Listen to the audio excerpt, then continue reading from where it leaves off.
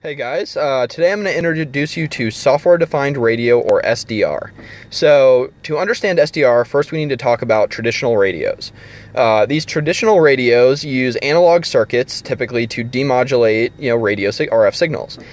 This leads to high cost, complexity, and single-purpose radios. Due to advances in technology, in recent years, like my laptop here, we now have computer processors capable of, doing all that work for us. So software-defined radio is kind of a transition of radio technologies with the goal of getting rid of complicated hardware. So we want to digitize an RF signal as quickly and easily as possible so we can run computer algorithms to process the radio signals in software. And what that allows us to do is use something like this SDR here, which is a $20 software-defined radio, which can do a whole range of things which would have cost thousands of dollars in prior years.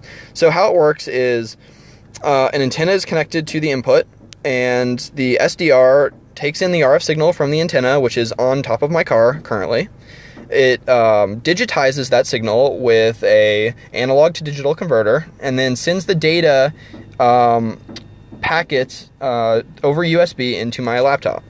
So now in my laptop, we are actually looking at, as a demonstration, we are looking at a NOAA weather satellite, which is about to pass over Tampa in about 10 minutes.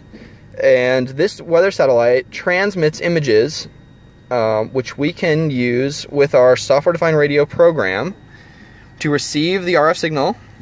And then once the signal has been received in the software, we can open it with another program and actually extract the images out of the digital data, which is the RF signal after it's been processed.